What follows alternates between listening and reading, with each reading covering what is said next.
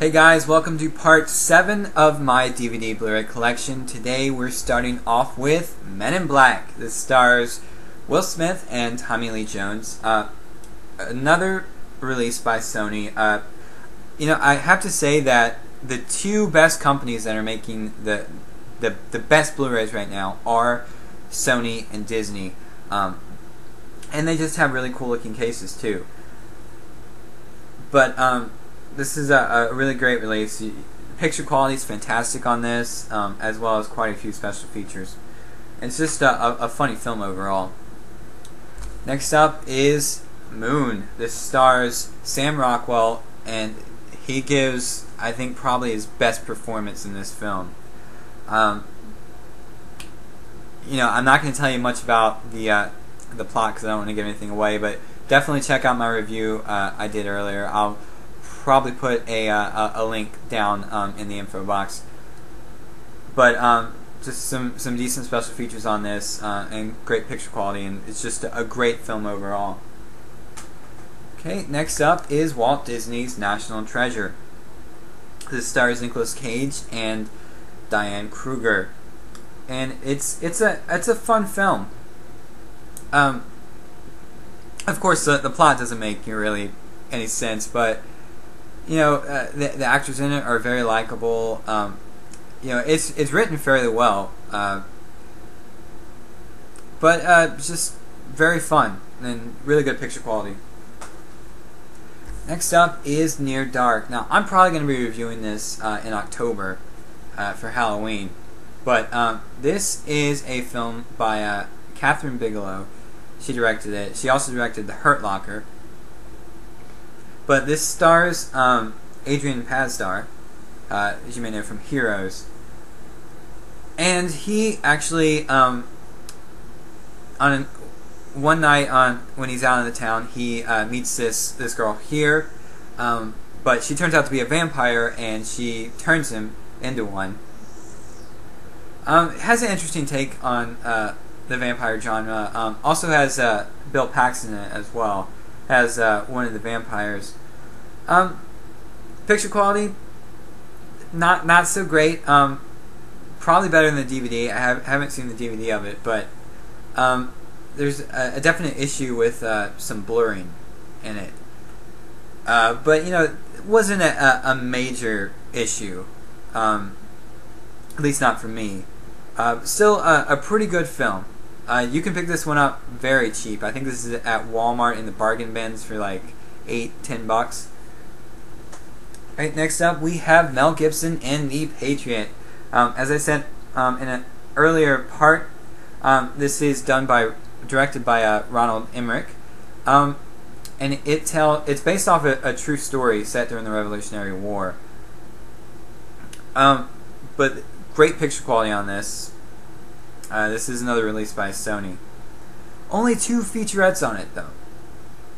Not a lot of special features there at all. But, one thing I find really odd about this is that it has tons of different languages for the subtitles. I mean, I don't know if I'm going to be able to get a close-up of that, but it's pretty ridiculous. You have English, French, Korean, Portuguese, Spanish, Arabic, Dutch, Finnish. I mean, it's crazy.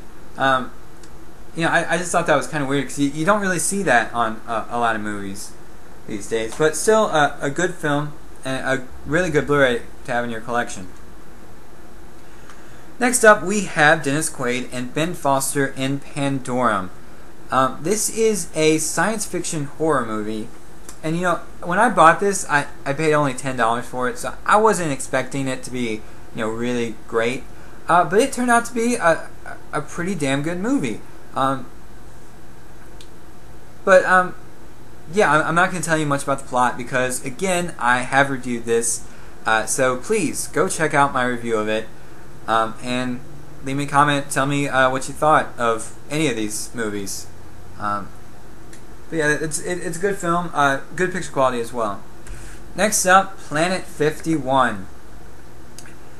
This one is a decent family film. I mean, picture quality is good.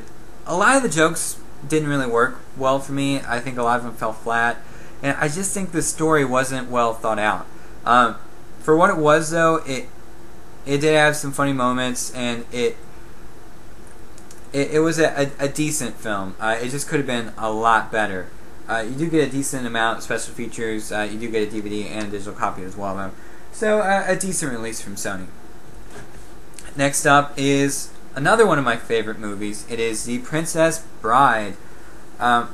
This is a release from MGM, and they come out with a lot of ones that actually have the DVD as well. So I mean, I think that's really cool, and I was very, very happy when this when I opened this and found that it wasn't a double-sided DVD. But this is a really, really well thought out movie. It's based off a book. Can't remember who wrote it, but just a really cool movie. Has, you know, really unforgettable characters in it. This really is a classic film. I definitely recommend watching this. Really good picture quality as well. Just a great film. Definitely one to have in your collection.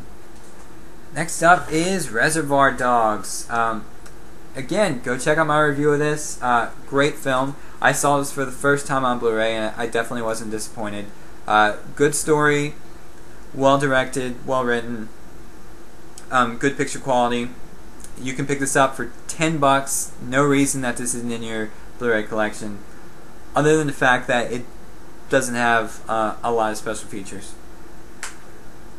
Alright, next up we have Rocky Balboa. Now, as you can see, I still have that on there, so I haven't really watched it yet. But I've heard good things. Now, this is probably going to get me a lot of hate comments, but I haven't seen any Rocky movies whatsoever. But, you know, I got this really cheap for like $5, so I figured I'd give it a try. Now, in an earlier video, I talked about Firefly. This is the movie that resulted from the series being canceled. This is done by Universal. It's written and directed by Joss Whedon. Has all the same cast in the that was in the TV show. But just a really awesome movie. They tweaked a few little story elements, so it may contradict a few things in the show, but still an awesome movie. Has a great villain in it.